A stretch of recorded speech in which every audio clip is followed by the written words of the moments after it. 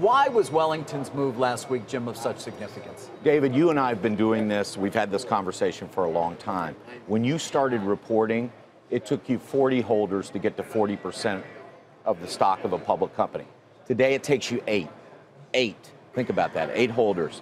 3 of those are passive indexed funds that hold over 20% of the stock of every U.S. company. Vanguard and BlackRock, of course. Right, and then another 5 in actives. And so those 8 holders will dictate the outcome of pretty much any vote in the United States. And that's a new phenomenon. We haven't been in that situation before.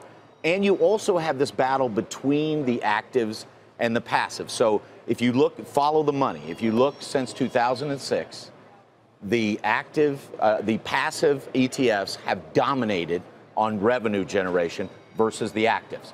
So the actives are now saying, look, we need to demonstrate our influence. We charge more than an ETF. We have a human being who picks stocks, who does research, and we want to have that influence. Here in the Bristol deal, which they're entitled to vote how they want, but they didn't just vote.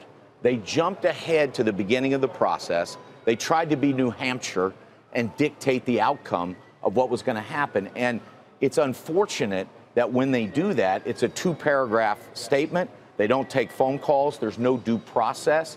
And frankly, that's really not fair to the other holders or to Bristol or Celgene. In terms of entering into the debate, if you will, because to your point, I tried to follow up with Wellington, got nothing.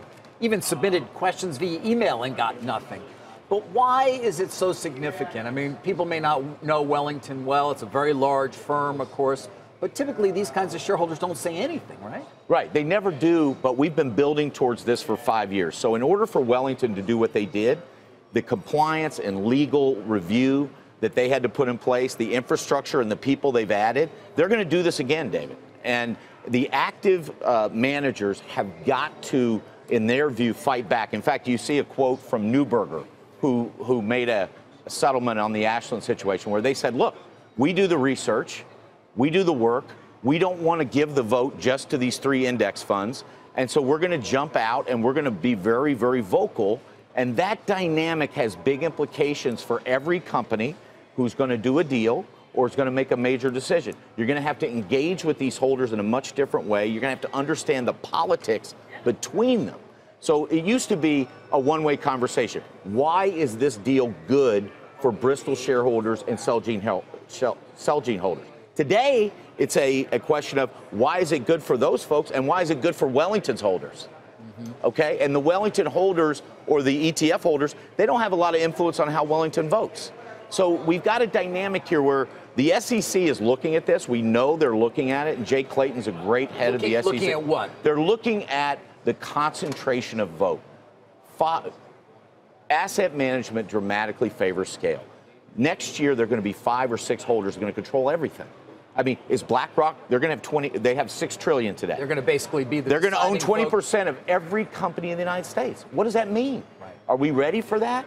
And I don't think the SEC is ready for that. They're studying it. But this needs to move up their agenda. The 13D rules were designed for Bruce Wasserstein and T. Boone Pickens. We're in a different world.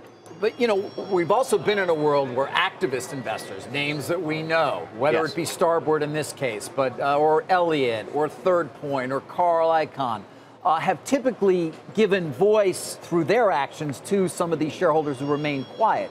That's no longer going to be the case either? I don't think so. I think you're going to see, but I think you will see actives partner. They're going to be a swing vote. They'll partner with the activists when they think that makes sense. They'll partner with the company when that makes sense. But they're going to take some flows from activism. They're going to take some prominence from activism, and they're going to take some from the ETFs. They don't like the world where on one hand you have Jeff Smith, and the other hand you have BlackRock, and nothing in between. All right, so bottom line it for me on how you're going to change your conversations with the CEO who's considering doing a deal that really hasn't been socialized at all in the marketplace, or is kind of going to come out of left field the way BMY's deal with Celgene did. How does that conversation differ now than it did maybe a few years ago? Traditional investor relations was not a strategic position. Now it is. CEOs have to have a deep relationship with their top holders. There are 8 or 9 people, in effect, that will control the destiny of a company. That CEO has to know those folks like he or she knows their top 8 customers. And does it make it less likely they would do the big deal? It makes it less likely they're going to do anything that's a surprise. anything that's big and surprising, it was always hard, as you know. It just got a lot harder. And I think without the proper signaling or some type of directionality being given to the shareholder base, if you catch your shareholder base by surprise, this is the kind of thing that can happen.